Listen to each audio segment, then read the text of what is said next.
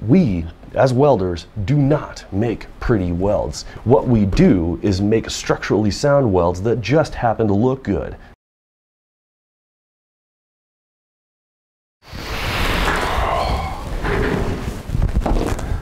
This is attempt number 3 of making this video, just because I'm not really sure exactly how I want to go about this. It's a tough one.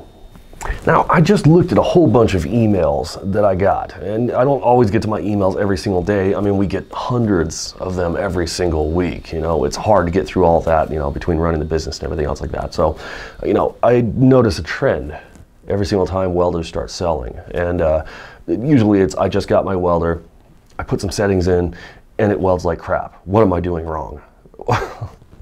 Well, the harsh reality that I feel that a lot of you guys need to know and understand is that there is nothing you can put into that machine right now, having never done it, that is gonna make you weld. Nothing. Settings are for MIG welders, settings are for plasma cutters, settings are for dishwashers, settings are for stoves or, you know, ovens or, you know, stuff that you have around the house. Settings are for cameras. Settings are for everything else but TIG welding or anything that is a skill-based career or field for that matter. Let me try to make this a little bit simplified or tell you how silly it sounds to me when people are asked for settings. Imagine that you're flying. You're on an airplane, pilot comes down, little rough landing, whatever the case is, but at the end of the day, he nails it, right? Do you get off the airplane and, you know, and ask the pilot what his settings were to successfully land it? Or even better still, I love hockey, right? When I see my favorite player score a goal, I don't immediately run down to the ice or send him an email or anything else like that that asked him what his settings were. It was skill. A lot of this is all based on skill. So when you ask about your TIG welding settings, realize that they're not going to do a thing. Literally nothing. Not a thing. There is nothing you can put into that machine that's going to make you weld. What will make you weld is time, practice, and understanding. Now, this is where we get into these emails. I do receive feedback and constructive criticism very well, and a lot of that, I can say, helped create TFS or to bring it where it was or where it has been. But my approach to everything has always been a no BS, straight up, this is exactly how it works. And in that, you know that I've probably left out some details, but it never really seemed to matter. Details like where my foot pedal is positioned, or details of how much amperage is coming out of that machine while I'm welding. But why would I leave information about this out? Well, there's 2 reasons. Aside from the very simple things that you can understand about this, like when you're making a weld, you're not looking at the machine. So what does it matter how much amps are coming out of that machine? You will not be able to sit there and be like, well, that's exactly 64 amps.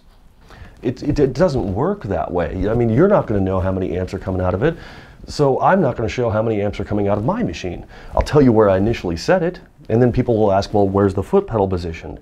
And I don't know where the foot pedal is positioned. I just know that when I step on it, something happens in front of me, and that's all I'm using. What I'm effectively doing is taking what's in front of me and starting a feedback loop that controls at a bare minimum 9 different things in my body that have to work in unison to make that one weld. That's all I'm doing. You're staring at what's in front of you, because what's in front of you is a direct result of what you are doing with that machine. The machine is not making a weld. For example, let me just try to put this into perspective for you. If you're watching a piece of aluminum run away and fall apart and get all oxidized and just destroy itself, it's because you told it to do that. It's literally that simple. The reason, the actual definition of why I don't show half of these things that you guys are asking for, it's because it boils down to a very, very simple principle here. And that is, we, as welders, do not make pretty welds. We do not chase pretty welds. We do not intentionally stack dimes, you know, because they look good. What we do is make structurally sound welds that just happen to look good. That's it. And that takes time, that takes practice, that takes a skill that's developed, right? You have to get in there and do it. So If I was to put all of this stuff out there on screen or with all that information, which I know that there's a lot of other YouTubers that do that too, or that actually do that, but the reason why I don't is because I don't want you guys to mimic what I do. Because if you just tried to mimic what I do, you would be chasing pretty welds, and that's not going to advance your skill. That's going to stick you right in the mud and realize over the course of time you're just going to sink. You're not going to advance. So if I leave out a lot of this information, it's going to help you. So what you have to do is pay attention to what's in front of you. Your initial settings, if you will, like 1 amp per thousandth of an inch based on material thickness, or 40 amps per millimeter. You know, your gas flow settings, 2 times the cup diameter, not using too big of a cup, not too small of a cup, you know, all that stuff that we put together here. These are your basic settings. This is your ground zero of where you should be working or where you should be operating. The rest is looking at what's in front of you and controlling it. Once you realize you're in control of that machine, you are set.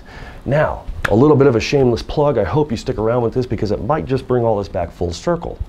We offer classes 6 days a week. We do hands-on training, like a one-on-one type of thing.